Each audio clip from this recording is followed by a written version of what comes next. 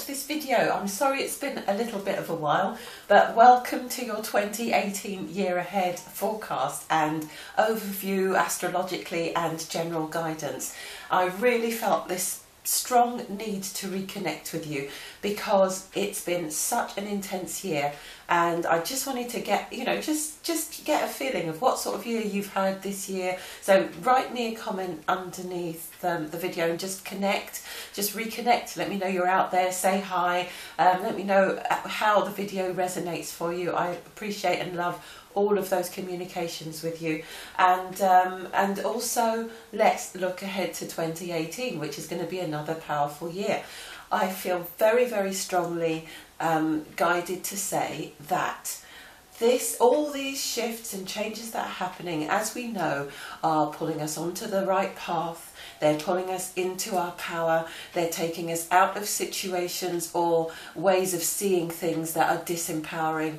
They are moving us into a very, very strong position where we can begin to share our light, express our truth, and be divine channels. And if that doesn't resonate for you and you've just come for a regular reading, then, just bear in mind that everyone is experiencing a shift at their own level of understanding, and for you it might be that you've changed home, or you've changed your job, or relationships around you are changing, family circumstances are changing, things are just suddenly up in the air and transforming in a dramatic way, and you're wondering why things are changing. And maybe you've come here because you're looking for answers. Maybe things just seem very smooth for you, but you're finding that people around you are having awakenings, or their lives are changing, or things seem quite dramatic. Anyway, this video is for anyone who has come looking for guidance for the year ahead in the context of all of these shifts and changes that are happening to all of us. So I hope you enjoy the readings. I've been asked to focus on three main areas by my guides when it comes to the astrology: the place that Saturn is leaving in the chart, the place that Saturn is moving into, and where Jupiter supports, the place of good fortune, so where Jupiter is going to be. So in some area for all of us there will have been a maturing, there will have been a growing up, and that will have prepared the way for us to move into a deeper understanding of the next phase of our lives. And that's what we're just about to move into now. And we want to also look at where we are going to be most fortunate in taking that learning on board and really flourishing and blossoming and growing our lives in 2018. So those are the three aspects we're going to be looking at, the three movements, the three elements that we're going to be looking at. And then I'm going to pull some cards, some of my favourite decks I'm going to be using. I'm going to be using my insight as well. And I also want to let you know my year ahead readings are available on my website. I'll leave a link under the channel. I might be doing some exciting and interesting things on Facebook Live as well soon, long promised, and I'll leave a link under the video as well. And that's it. I would encourage you to check your ascendant as well, because I'm going to be looking at things very much on a house by house basis. So it's going to be very important for you to be working from, your ascendant as well as from your sun sign. So I think that's everything. Have a fantastic year, and if you're watching this before the year is over, I hope you're having a great Christmas, or whatever you celebrate at this time of year. I hope you're having a great one of those. Have a fantastic holiday season and have a nice break, hopefully. And yeah, wishing you all the very best for the coming year ahead. Come back to this video and watch it as often as you like. And yeah, as I say, keep the dialogue going. Let's comment, share ideas and feelings about the times that we're going through, and how we're shifting and how we're changing and evolving, and what you actually currently believe about where we're moving to. Do you still believe that peace is possible? Do you still believe in utopia? Do you still believe that your life is moving in a positive direction? And is there anything that I can help you with? Okay, so yeah, that's quite a lot for now. Enjoy, take care, peace, and I'll speak to some of you soon. Bye. Hello lovely Aquarius, and welcome to your 2018 year ahead reading. And I hope you're looking forward to a fantastic 2018. I know 2017 may have been a little bit bumpy, lots of changes, lots of things not going quite according to plan, but lots of revelations for you, I'm being told. Lots of realizations, lots of clarity in lots of different areas. Some of it to do with the past, some of it to do with what you need to do in the future. And you're being encouraged to trust your dreams. So your dreams in terms of the future, but also the dreams in your deeper psychology. So I feel you may have been having dreams that have taught you things, prophetic dreams, or dreams that have showed you insights about your past where you've been going wrong, even dreams where you've been allowing yourself to express some anger and frustration about things that have happened in the past, dreams that have shown you things that you're clearing out from your psyche in order to move ahead in a much more positive way in the future. So trust that journey. Don't think you're having some kind of a breakdown. You're not. You are becoming much more aware, much more clear mentally, intuitively, you know, psychically even for some of you, and it's going to help you to move ahead in just the right way at just the right time in this dawning time for you of waking up, Aquarius. I'm really feeling that very powerfully, and my hands are getting quite hot. Some of you might need healing. Some of you might actually have discovered that you have some kind of healing gift. I don't know. I feel for some of you have been overworking the body. They're saying overworking the body. So I hope you will feel the healing coming through without interfering with your free will, the healing coming through this reading that is meant for you, okay?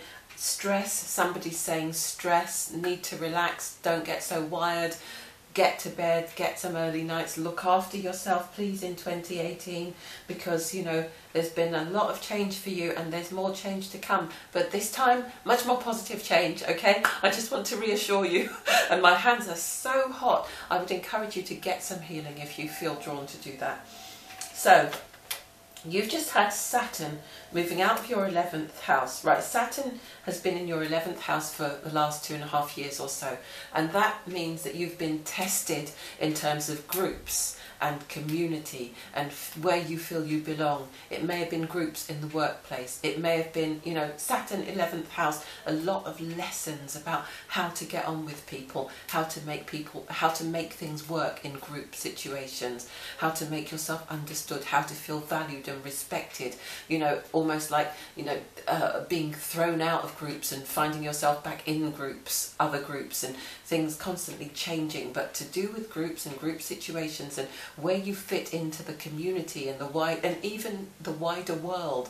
A lot of this has been up for question. So Saturn is now leaving the 11th house, thank God, sigh of relief, and going into your 12th house. So your lessons are going to be about self-reliance, they're going to be about faith.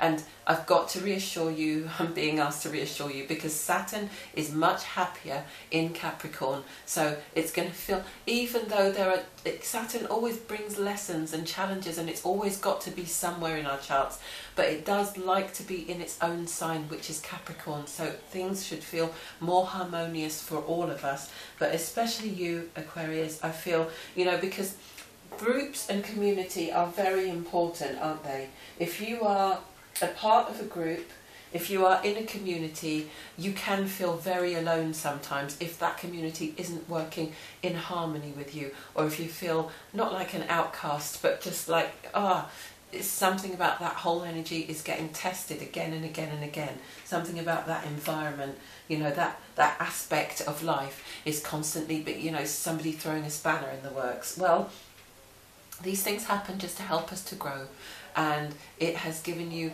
a greater sense of how you can handle yourself in the community, what community suits you better, fits better. They're showing me like a cloak, putting on a cloak or a coat. You want the community that fits like a glove. Like, do you really belong in the communities that have been you know, disabusing you in that way? I know these are powerful words, but do you really belong there? Is it a time for you to explore a different type of community, to really find your tribe, to really find the types of people that you belong with? And therefore, does that mean a change of career, or does it mean a change of social life, or does it mean a change of where you live?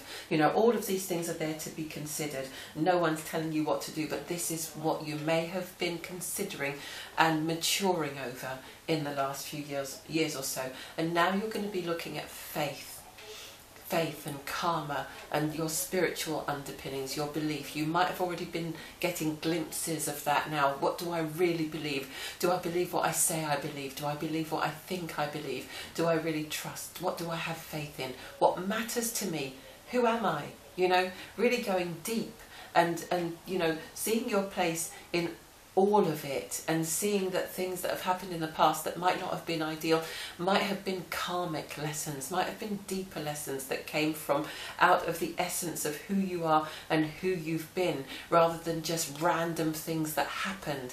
You will begin to learn and see the patterns in everything, and see therefore how you can grow and evolve into a new kind of being, a different kind of being, of spiritual essence, who can embrace the creation of new, different experiences, different kinds of environment, different kinds of situations that nurture and nourish you. And let yourself off the hook for the past, even if you don't know what that... We don't all know what all our past lives are. I mean, some of us have access to that information, but, you know, not everyone does. And even if you don't know what all those reasons and causes are, you know, just say in yourself, in your heart, quietly to yourself, I'm letting go of the past. The past no longer has any power over me, and from this day forward I will move ahead with the intention of being clear and focused on what I really want and the happiness I really want to create in my life. Okay, so that's that. Now, you've had Jupiter in your... where have you had Jupiter?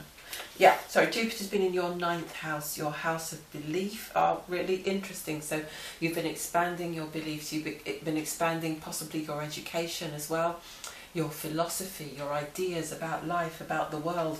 You might have travelled a little bit or thought about travelling, but you've just generally been expanding how you view things, and that expansion should lead you into looking at a different kind of career vision in 2018, when Jupiter moves into your 10th house and wants to expand your career and legacy. So hopefully, if your learning about groups has been to do with career, hopefully Jupiter's going to be moving you away from anything that's been uncomfortable or unpleasant in that sense, and moving you into a greater vision of, you know, who you really are and what you really came here to do.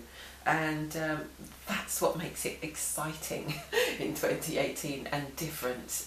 So, okay, I'm going to pick some Archangel cards. So I'm going to do for you, what shall we do? Past, present and future. Oh, that one wanted to jump out. Oh, that's nice. Okay. And it says, peace comes from remembering that only love is real. So that's absolutely, you know, what we're saying at the beginning, that you need to let go of the past, let yourself be at peace within yourself, and only focus on the love. Only focus on the love. Focus on, even if you've had those awakenings and those awarenesses of things that have happened in the past that should make you angry, that should make you upset, that could keep you stuck, let them all go now. And just focus on the love that is in your life now, whether that's a loved one or loved ones, or your ability to love yourself and to learn and grow. Focus on the positive now and move ahead. So, past, present and future. So, in the past, you had really, really clear goals, really clear intentions, really clear ideas about what you wanted, who you wanted to be, where you were going in life, what it was all about, you know, really clear. And in some senses possibly even a little bit rigid, because they are being shaken up now. And you know, everything that you've been through in the last few years has been bringing you to a point where you'll question things a little bit more, where you won't get stuck in rigidity. It's interesting that Aquarians are so maverick and innovative and creative and slightly eccentric, and yet they're a fixed sign. So when they get their teeth into something, they can stick with it and stick with it and stick with it, and, you know, until it just isn't working anymore. So crystal clear intentions work really, really well for you when you apply them to the right thing. For some of you, you'll be realising that maybe that hasn't, you know, some things are waiting to die away now. There's a hello from heaven now. Someone in the spirit world, or possibly your guides and angels, just coming around you, and I can just see this blanket. It's like this protective blanket of love and light just wrapping it around you. So it's almost as if your energy field has felt a little bit under attack even. And they just want you to insulate yourself, to mollycoddle yourself, to protect and nurture yourself a little bit for a while at the moment. This isn't an ongoing thing. You know, this isn't telling you to become all insular and guarded and scared. It's not about that. It's about just giving yourself back some of the love that you need to repair yourself, to repair your energy, and to prepare for a fantastic year ahead. Now you've got clear cognizance in the future position. Pay attention to thoughts and ideas that come to you. They are answered prayers. So you're already getting strong ideas, strong intuitions about what to do with 2018 and how to navigate your way through it. And if some of these are new initiatives, new ideas and innovations, then trust yourself and apply your crystal clear intentions to those. Just going to pick you one card as a sort of theme from the Secret Language of Colour cards, and just see what your overall theme could be. Connect to spirit in nature. I love that. The rainbow for me is always a symbol of the end of trials, the end of the struggles, you know, and just a reassurance from spirit that things are going to start looking a lot brighter now, okay? So I'm going to leave it with that, even though the message on the card is different. I prefer to use my insight and intuition and what I'm feeling coming through from my guides, and they really are drawing my attention to that rainbow. So I want you to spring into 2018 full of hope, Aquarius, and make it work for you. No one can tell you how things are going to be. It's for you to decide and to make that change going forward now in terms of your perception of things and what you believe is possible, okay? Learn to trust yourself again. And whether you work in groups or work alone, learn to trust the process and trust that you are here for a reason, that you are being loved and guided constantly by spirit, and that all is indeed well. Okay, so if you want to book a personal reading just looking at you and your direction, uniquely from your energy, talking to your guides and your angels and mine, I'm leaving a link under the video. I've got my personal year ahead readings available now, so connect with me for those. And if not, have a fantastic year, and hopefully we'll speak again soon. Take care. Bye.